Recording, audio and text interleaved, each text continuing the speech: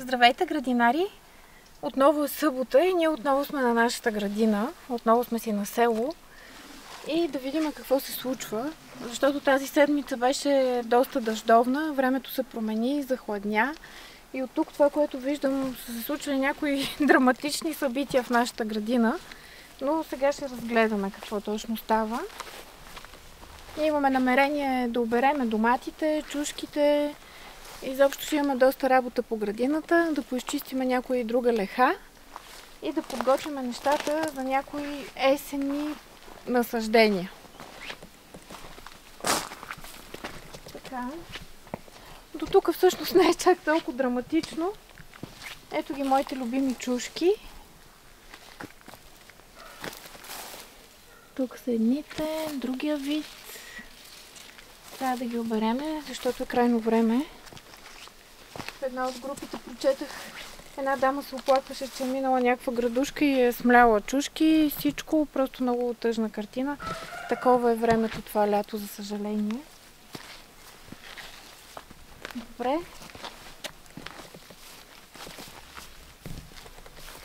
Вижте каква е ябълка само. Колко хубави ябълчици. Вероятно са още кисели.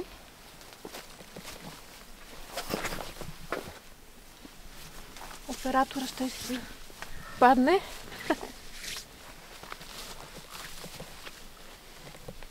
Ами да, ето вижте от толкова дъжд и преди това жегите. Ето чери доматките как изглеждат. А те са добре, не ве нагледаме полегна това от силния дъжд тук. Сигурно, да. Ние доста пообрахме от тях. Аз си направих много хубави зимнини. Песто, сосчета. Много хубаво остави от чери доматките, макар че са малко семчисти, така и... но не пречи. Ето тук вече почти... има още клони по доматите, такива зелени, но... много е променено всичко. Тук всичко е добре горе-долу.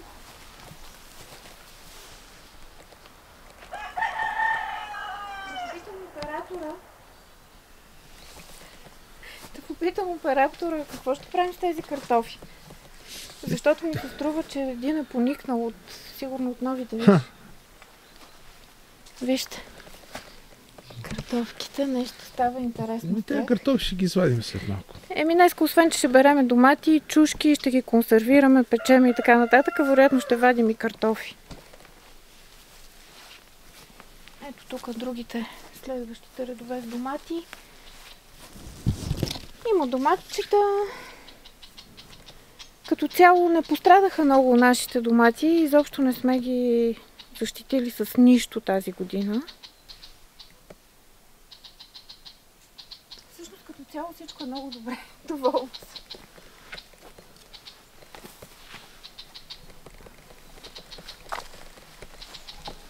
Ето го, този домат е почти моя даш. Албенга, нали?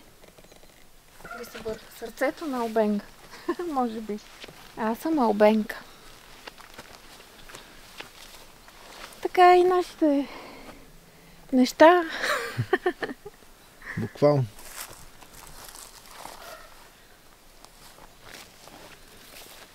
Това е спержовия боб, който те първо цъфти. Вероятно няма да завърже късно вече, но пък много красиво цъфти. И не знам, такъв ли му е сорта с такъв зелен цвят или нещо му липсва по-скоро. Обаче, какво малко паяч има тук. Много красиво цъфти. Да, тиквичките не са пораснали толкова много, колкото преди, нали, в по-топлите дни. Копърче има тук. Добре, всичко е наред. След малко почваме беритбата.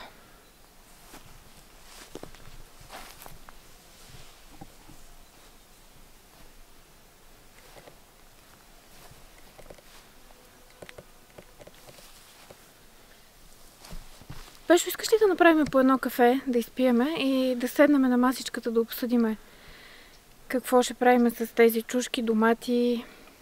Хайде. Добре, че работа ни чака.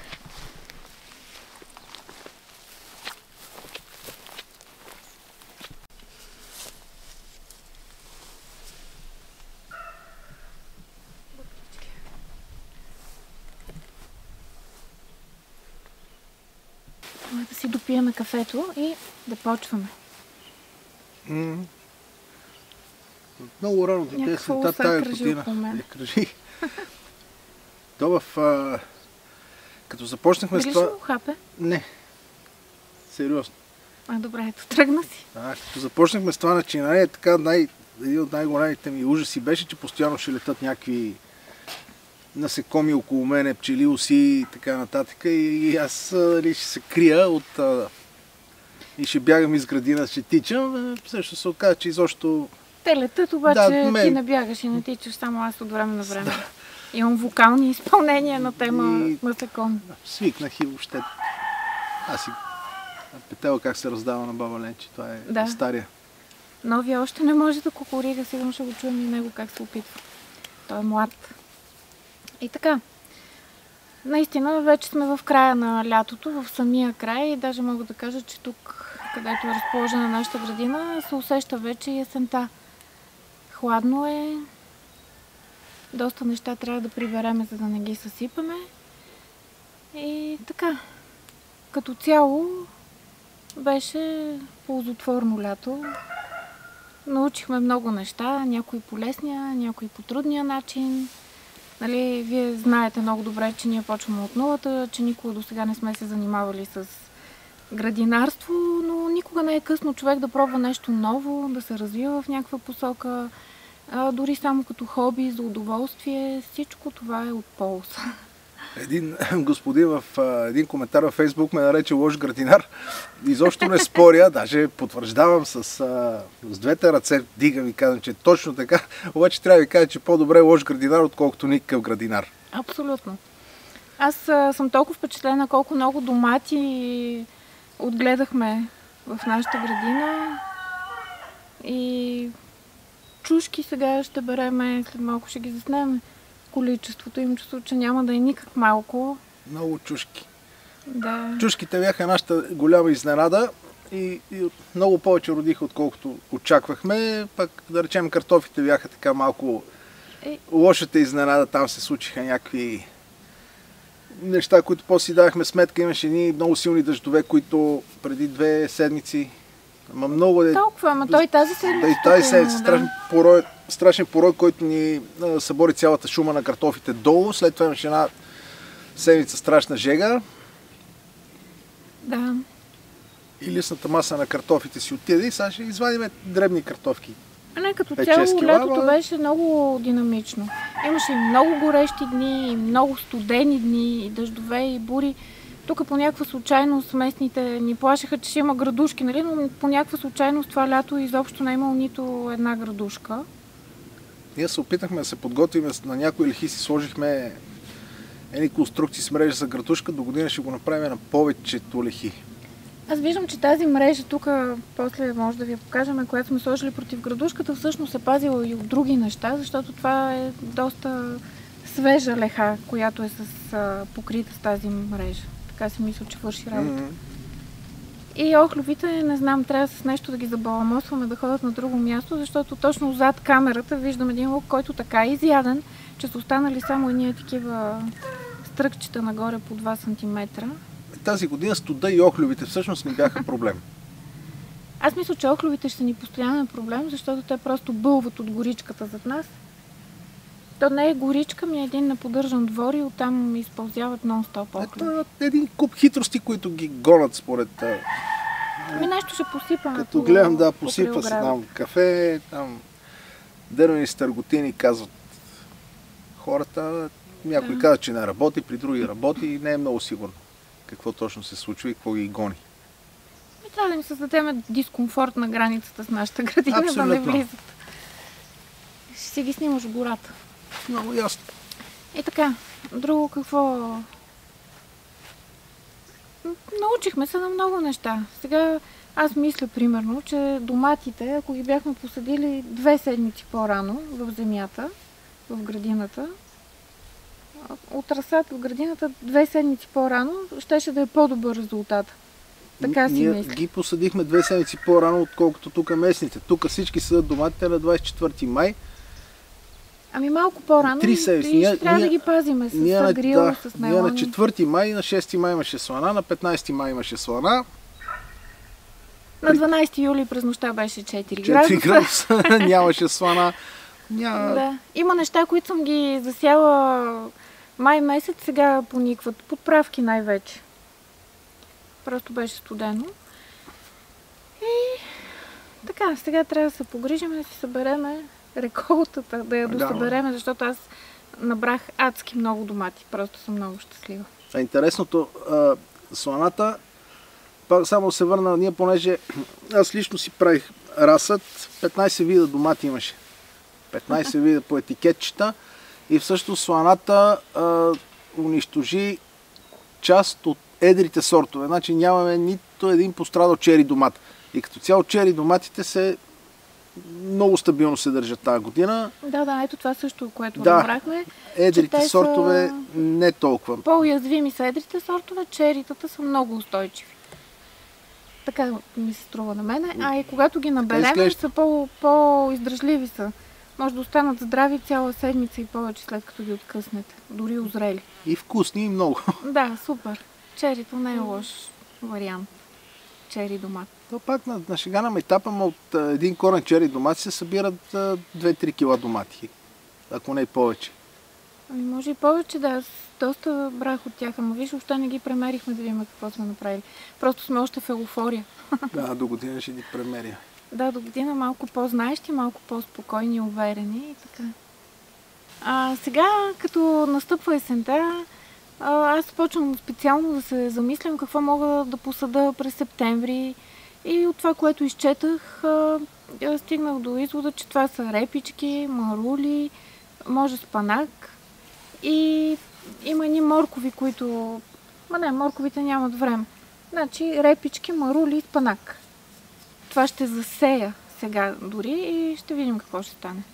Да, сега ще поизчистим лехите и ще го засеем. Да, трябва да ги подготвим. Хубавото е, че имаме... Вероятно сте виждали как сме си направили повдигнатите лехи с възможност за вкарване на пръчки. Пръчки за лехи, така че това, което сега ще засеем при едно застудяване, ще го покрием със сигурност. Да, трябва да приготвим грил, мелон. Да, ще си бъде парник и в октомври месец със сигурност вече може да имаме марули и репички. Още една реколта. Знаеш, за друго се сещам, че някъде четахме, това беше миналата година, че август месец, ама то вече е септември ден, но все пак е съвсем началото, нали, че може да се засее цвекло. Може и това да пробваме. Добре. Есенно цвекло, дали ще стане нещо. Просто ще проверим да видим. Имаме един кашон с семена, в които миналата зима като луд с кръстечница пазарувах семена и имаме семена за абсолютно всичко. Да, така е. Добре, аз отивам тогава да си извадя марулки, репички и спанак.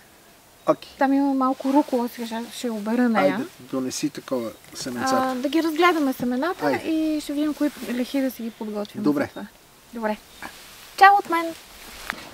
Ето ги семената, виж колко много има.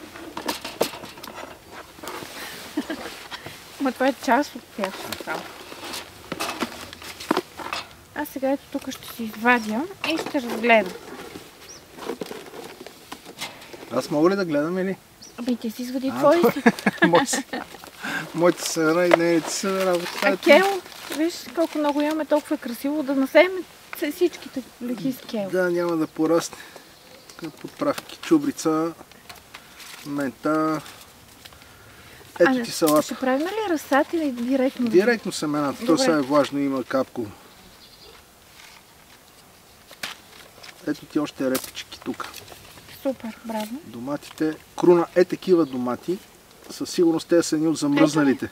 Не, има. Точно такива има. Да, сега ще ги покажа и то много хубави. Добре. Значи от безколовите беше замръзнало нещо и там сме донасадили такива домати. Ето ги, те от тук ги вижда. Добре. Ама сега вадим основно салатите, репички и спанак. Да, спанака, някакви салатки, репички и друго няма смисъл. Тя, майка ми сега като ме видя, вика, ма какво ще сеете? И аз си казвам, тя каза, че няма смисъл. Но ние трябва да пробваме, просто трябва да знаем от нас и от нашия опит. Ще виж как току-що насях рукола по себе си и кой знае къде още. Еги тези червените чушки. Това ли са едрите зелени? Това са, не, това са червените от тази страна явно. Ага. Не съм много сигурен. Каптур. Да, бе. То колата ти не е ли такава марка? Да. Ти затова си ги поръчал такива. Най-вероятно изобщо. Стига толкова. Няма... Ето ти от дългите. Добре. Ама този салати още трябва да има. Ти нищо не извади, аз там само едни. Тук аз само цветя бях докопала. Това е достатъчно. Това е достатъчно. Да. На мен ми стана интересно какво сме купували, от кое сме насяли, от кое сме се отказали. Пъпеш, който в момента цъфти усилено. Да. Нали, в момента септември месец, да, абсолютно. Около Нова година ще имаме много хубави пъпеши. За Коледа точно, дано станат. Какво е? Така наречените коледни пъпеши. Знаеш какво, трябва да видим и с аспержите как стоят нещата, да си отделим едно място за аспержи. Знам, че това е вече тежката артилерия, много е сложно, не е тук така, нали, да хвърлите семенцата и хоп аспержи, но пък може да пробваме експериментално. То трябва да се направи, гледах и четах за тях някакъв разсъд. Да пуснат коренчета и тогава вече се разсаждат в леха. При нас ще бъде, поне сме повдигнати лехи и започват да се вадат на третата година аспержи, около между 12 и 15 години. Да. Нищо не се прави тази леха, ще трябва да си оставим една леха, ако ще правим само за аспержи. Да. Нищо друго, значи това означава, че трябва да я направим по-здрава. Ами да, и трябва да обезопасим, че тук има много земекопни животинки, дето ще интересува. То е ясно. Да. Но тук са гледани аспержи, когато баща ми е бил малък, значи това е било преди средата на миналия век. И тук са гледали аспержи. Много. Си направим една леха. Добре. Аз стигам да си избера една леха, да видя коя ще е тази, която да почиста и да е спретна. Но няма да е тук до горичката, не. Може да не е цяла леха, част от леха. Да. Има нагоре разни неща, трябва да се извадят. Айде. Така, добре, айде. Сливички. Ами ето тук си избрах една леха, обаче мисля да остава още една седмица. Ето тук, това е лехата с безколовите домати. Да, те има няколко и на колчета, нали? Трябва да ги приключим, има малко зелени, ама не мога ги чакам. Да. Не, искам и се още малко. Защото виждам, че така като да дозреят някои. И ще я изчистим. Да. Ама няма да е днес, още малко ще я изчакам. Добре. Айде, другата седмица обираме всички домати, изкореняваме. Да. Може би тези, виж, има още, ще ги оставим тези на колчетата, в тая част. И после вече ще видим какво ще насадиме, нещо есенно, експериментално. И така. Продължаваме с градината. И това беше от нас за днес.